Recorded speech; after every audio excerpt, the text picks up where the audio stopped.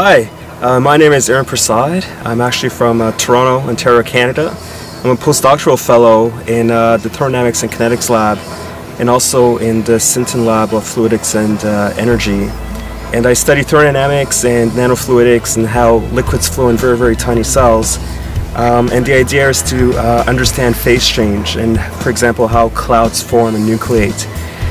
This is my first time in high-level Alberta. It's fantastic. Mosquitoes are killing me. But behind me you can see we may have some aircraft here at the airport ready to do a flight.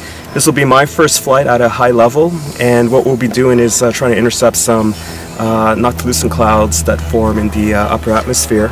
I'm Alyssa, and I am going to be the mission specialist on the flight tonight, and I'm super excited because I was able to do the payload specialist, so I was flying around with the camera, but now I get to do more navigation, so just really happy to be getting like a little bit of everything, and super happy to kind of be sitting in the front seat actually, so I can get a better view of what's actually out there. So we're looking forward to clear sky tonight, so we're hoping to get lots of NLCs and hopefully some aurora. I'm super excited, really want to see some, so yeah, we're just really hoping for a good flight.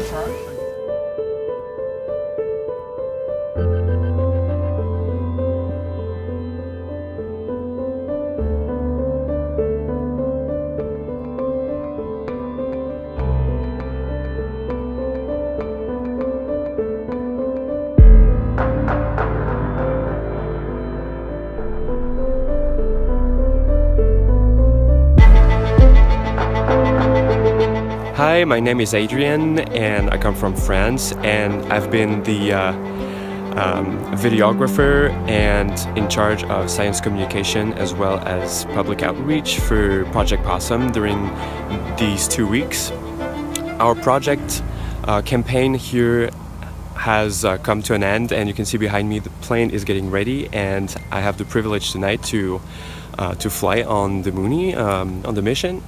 And I'll be the mission specialist, and I'll make sure to take gorgeous pictures, and we're hoping to have awesome auroras tonight also, and a good display of NLCs. So it's been a pleasure for me, and I'm super excited to fly tonight. We were successful in getting some tomography by 2 ground stations with the PMC turbo cameras, and we also were able to get some common volume image with the aircraft as well, looking at the ground imager here and the aircraft.